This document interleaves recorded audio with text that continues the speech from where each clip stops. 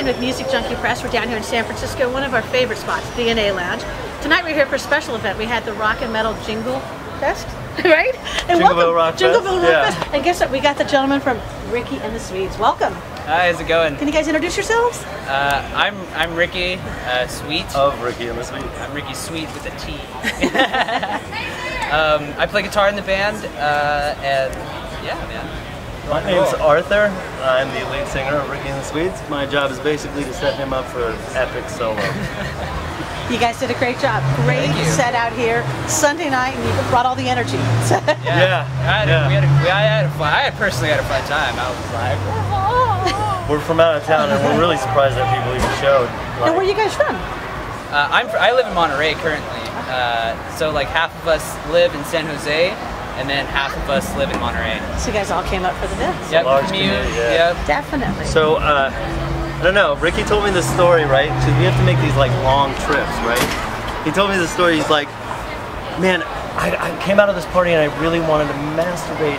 And like, he went and did it in a bush, right? So I'm doing this like long 1 hour drive from Monterey to San Jose, right? And I'm like, and Ricky pops in my head because I'm falling aslead.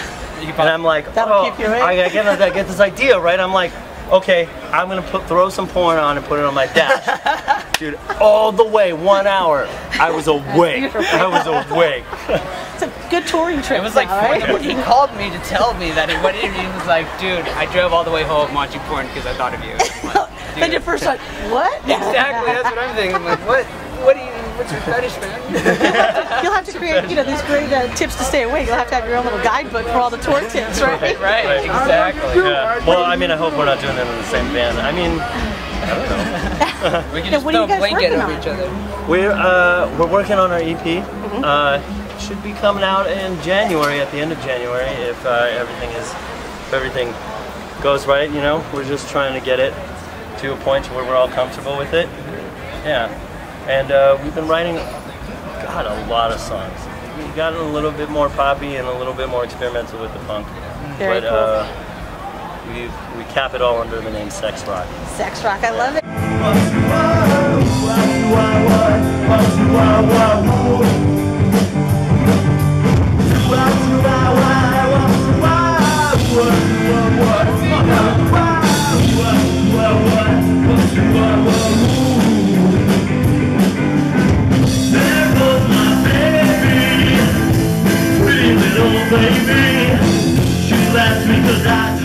Now what about if we could peek into your iPod, what artist or song might be most surprising for us to find in there? Out of my iPod? Either of them, yeah. Dude, I've been really listening to Stone Temple Pilots. Nice. I've just been like really digging his style, the way he expresses himself with his guitar. And Scott Weiland's fucking awesome. Yep. He's just fucking rocking up on there. He's like, yeah, I'm not myself. Very cool, very cool. How about on yours?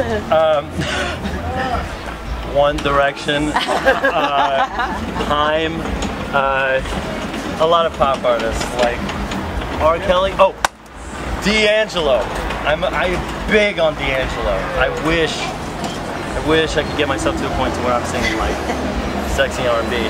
Very cool. Yeah. Very cool. Yeah. Do you guys have any more shows coming up pretty soon, or just working on the EP first? We have one at the end of the month on the 26th in San Jose at Random Lounge. Our drummer recently got into some health issues, and the drummer that played with us tonight is in town, and he's awesome. But so we're kind of freezing it throughout January and feeling out where that guy's going to be throughout the month. We wish him definitely good health to him and everything. And definitely. Yeah. Now with the holidays coming up on us, how about a couple holiday questions? What's maybe the oddest gift you've ever received?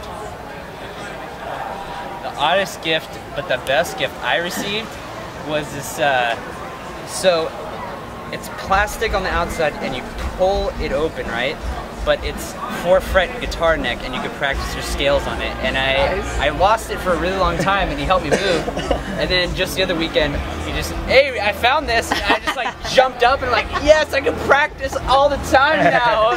Yeah. I love it. It was awesome. But yeah. It's cool. Very cool. I'm kind of allergic to Christmas. I am scared of it. But I mean, like if I get something, Or just an odd gift for anything, any occasion. I got a fleshlight, a Jesse Jane fleshlight for Christmas one year. And oh my God, I spent the entire weekend using it. And it was like at the end of the weekend, it was me like fleshlight in hand, exhausted on the bed with a dried up bowl of macaroni and cheese. And like eating and going at it. And, oh my God. Yeah. More tour tips now. So you're giving out more tour tips here. I'm sorry if this is inappropriate. Do the tour guide for everybody when they go out on Yeah, work tour. right? Here's a tip how to stay awake, how to occupy your time. Keep yourselves busy, right? Yeah. What about your favorite holiday movie or song? Holiday music gets annoying once your work keeps playing it all the time, and you're just like, Jingle Bell Rock, Jingle Bell Rock. Oh wait, those aren't the fucking lyrics, but dude, it's bad. I like it though. I like it. Beyonce has a Christmas song.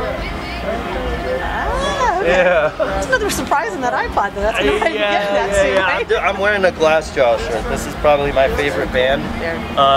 But you know, I definitely have moved into appreciating pop for what it is because of the simple arrangements. Like just enough. And hopefully you can bring that amongst all genres.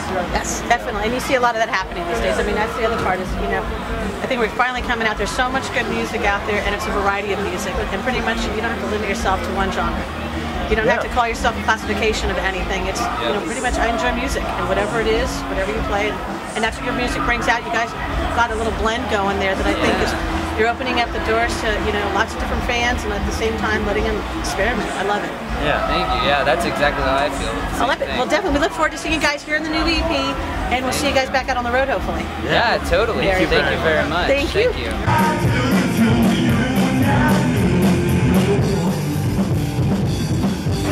Aha! We are Ricky and the Swedes, and if you're addicted to music, get your fix at Music Junkie Press.